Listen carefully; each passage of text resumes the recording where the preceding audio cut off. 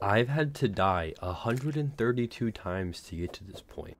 And I'm not even inside of hard mode yet. Hello everyone and welcome to part 2 of Legendary Mode Terraria. There's a lot that's happening inside of this episode, so make sure to stay tuned and watch all the way through. And remember, enjoy. So very quickly into the recording, a blood moon happened. That was fun. There's no surprise whenever I say that I died.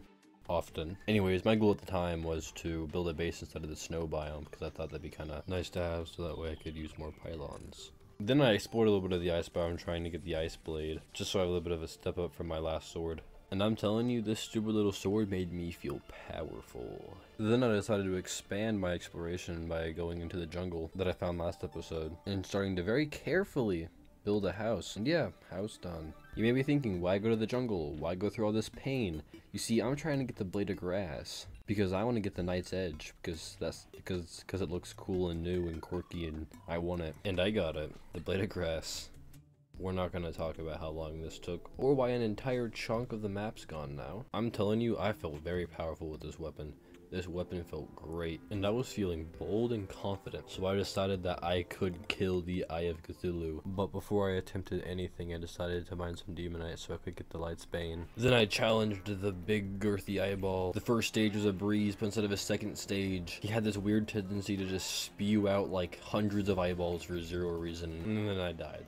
But in round 2, I killed him easily. Eye of Cthulhu defeated. For some odd reason, I decided to try to go for the Brain of Cthulhu next. And after I set up an arena and attempted to fight the brain, it didn't really do too well. But I did manage to barely get enough tissue to make the pickaxe, so that was pretty cool. Oh, also, did I mention that I got this really long tunnel because I really wanted to see the shimmer? Yeah, I did that. The shimmer is pretty cool, by the way. Now, this may look kinda bad because you see a Muramasa in my inventory, yet I haven't beaten Skeletron. As a matter of fact, I haven't even touched on the subject of Skeletron. So how did I get this? Well, you see, from this very well thought out drawing here, I can perfectly explain how I got this Muramasa. This is the dungeon. It's a little bit weird because it's inside of a tree, but don't worry about that because the old man lived in this little area.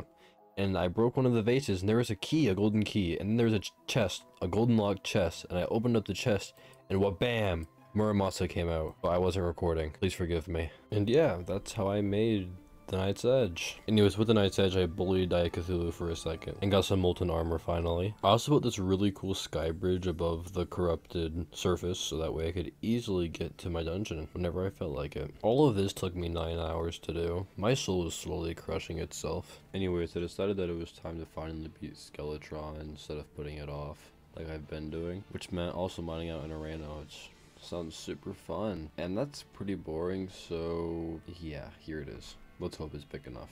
I summoned Skeletron and then I kind of realized that he's actually taking quite a bit of damage. Then I died. But it's okay, I'll just fight him again, but I died. And personally, I cannot take this level of disrespect from any creature to any means. So I decided to play big brain time and upgrade my arena as much as I can. I took my chemistry table and turned it into a bewitching table. I added every single thing I could think of. I got all the potions I could ever use. And then I fought him again. Yet I still managed to get backhanded by this guy. At one point he killed me whenever he was just barely alive and I was about to have a panic attack. I decided to give myself one more chance. He was so low. All I had to do was not screw it up again. And finally I killed Skeletron. I was very happy with this victory and decided to just run into the dungeon because why not? I got all the cool stuff and then died. I found the bubble launcher inside of the dungeon, so I decided to go out and kill some people with my favorite weapon. I'm telling you, this gun's insane. Gotta try it. I wonder if I could actually beat Terraria with it.